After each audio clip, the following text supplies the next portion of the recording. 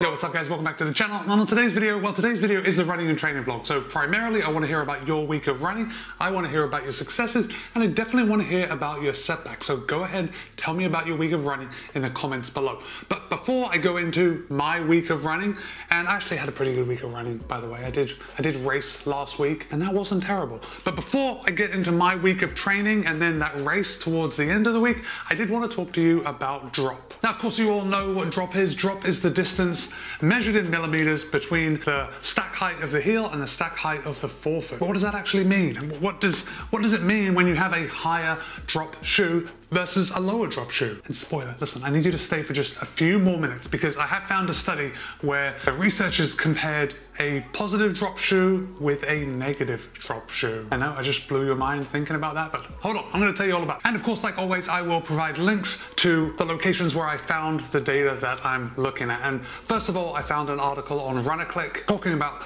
drop and the different drops and what different drops do for you. And before we get into like what a different drop will do for your body, whatever you are running in, whatever you find comfortable, that is what's best for you because we're all different. Each one of us is going to have a slightly different preference. And there are loads of people that love a zero drop shoe where the heel is the same height as the forefoot. But there are also loads of people that love the Brooks Ghost, which is a 12mm drop, which I think is rather extreme. But saying that, I do love the Brooks Ghost. It is an extremely comfortable shoe. So the RunnerClick article actually says that a normal drop is 10mm and up, which I'm not sure if I agree with, but I've got no way to actually disprove that. So we're just gonna gloss right over that and we'll take what the RunnerClick article says at face value. But basically, the consensus is among people, among runners, among researchers, is that the lower the drop of the shoe, the more that you are going to be encouraged to land forefoot or midfoot, which, as we've been told over the years, is the preferred way of running. Although I want you to stay tuned to the channel because I've got a video coming up where I show that that is not exactly the case. So let's just go over low drop shoes and the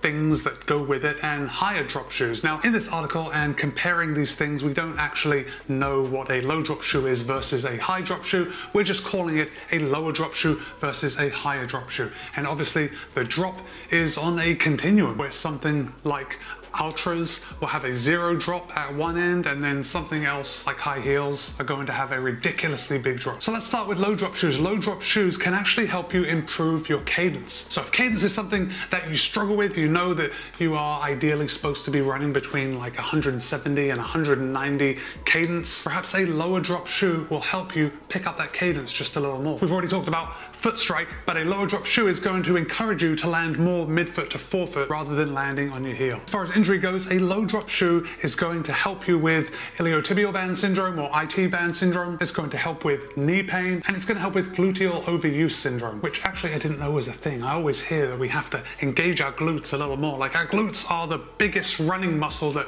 help propel us forward. But apparently some of us are overusing them. And if you are one of those people, then perhaps a lower drop shoe is for you. A low drop shoe does put greater stress on your foot, your ankle, and your lower leg. And if you are wearing a lower drop shoe, even though the shoe does encourage you to land on your mid to forefoot, you do have to actively adopt a midfoot to forefoot strike pattern. So what I'm saying is, even though a low drop shoe encourages you to land midfoot to forefoot, if you are used to heel striking, you might have to wrap your brain around landing midfoot to forefoot. It might not seem normal at first. Now, people that run in a higher drop shoe, they are more likely to run at a slower cadence. Now, that's not necessarily always going to be the case, but a lower drop shoe is going to encourage you to run at a higher cadence. A higher drop shoe is not going to encourage that higher cadence. With a high drop shoe like my Brooks Ghost, a rear foot strike is more common. Now, running in a higher drop shoe can help with plantar fasciitis, Achilles tendinopathy, and various calf injuries. So if you have any of those, I know plantar fasciitis, I've struggled with it in the past. It is a very long-lasting injury. If you struggle with any of those, perhaps a higher drop shoe could help you through that time of injury. And then finally, the article does say that a higher drop shoe could prevent an overstriding forefoot strike, which I'm actually not too sure about, because when you heel strike, you are far more likely to overstride than you are if you are forefoot striking. So actually, now that I've just kind of talked my way through it, it seems like it's just the other side of the coin. If you're more likely to heel strike in a higher drop shoe, it is naturally going to prevent overstriding on a forefoot strike. Does that make sense? So a low drop shoe is generally anywhere between 0 and 4mm. And the argument behind like the barefoot running movement, that's actually what made the zero drop shoes take off, is that it allows your foot to move more naturally. And that natural movement is supposed to lead to fewer running related injuries. Now, enough time has has passed that we know that's not really the case. But still, the argument is pretty compelling, especially if you don't have the data handy to refute it. A higher drop shoe is generally considered anywhere from 8mm and up. Now, off the top of my head, I can't think of any shoe that has a higher drop than the Brooks Ghost, but if you know one,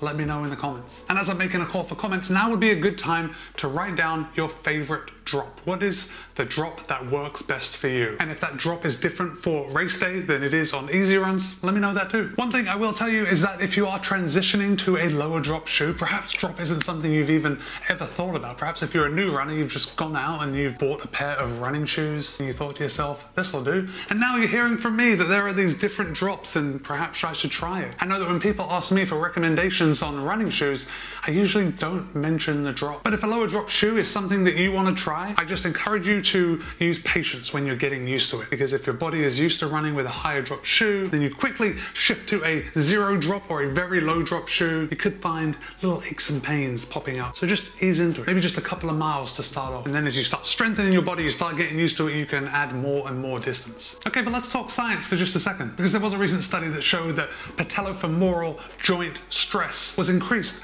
by more than 15% when running in shoes with a 15mm drop and a 10mm drop over shoes that had a zero drop. And that patellofemoral joint, that's like your knee area, if anyone was wondering. So take that for what it's worth. The patellofemoral joint stress increases in a high drop shoe, but we've already talked about all the other things that increase with a low drop shoe. And going back to what I said at the very beginning of this video, it's really just up to us and what we find best. I can talk about all these things that might happen, but if you like something, stick with it. Okay, one more study. And in this study, the researchers looked at the difference between shoes with an 8mm drop and shoes with a negative 8mm drop. That means that there was a bigger stack height in the forefoot than there was in the heel. So you're kind of running like this.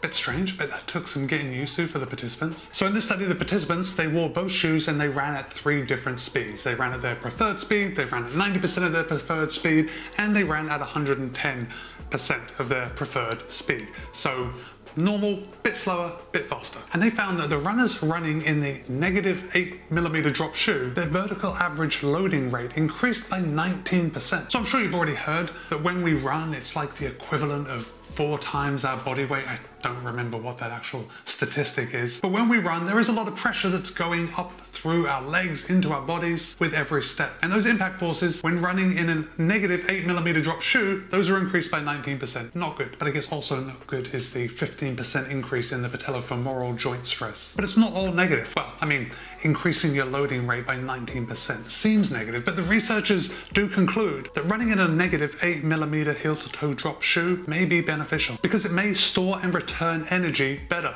And it may return energy better because the range of motion in negative heel drop shoes are increased on the metatarsophalangeal joint. Basically, that's your toe knuckles. So imagine this is your foot. There is a bigger range of motion right around here. And on negative drop shoes, that may increase a little bit. But good luck finding a pair of negative 8mm drop shoes. Well guys, I had a pretty good week of running. Pretty good week of running this week. It started off with 11 miles very easy on Monday. And as I say every week, you guys know how I love to just start my week off nice and easy. No stress at the beginning of the week. Tuesday was a little more stress, but I did knock out 10.2 miles. And during those 10.2 miles, I did 3 1-mile intervals with 600 meters recovery in between. So I had a nice long warm up, did those intervals, had a nice long cool down. Wednesday was super cruisy, 7.6 miles, very easy, nothing other than running easy on Wednesday. Now Thursday was supposed to be my tempo run day, but by Thursday I had kind of decided that I was gonna race a half marathon on Saturday. So I ran 7.7 miles, very easy on Thursday, but I did include some strides just to get those legs turning over. Friday was 8, very easy, and then Saturday was race day. Now you may be wondering, Matt, why didn't you take any time off before your race? Why didn't you let your body rest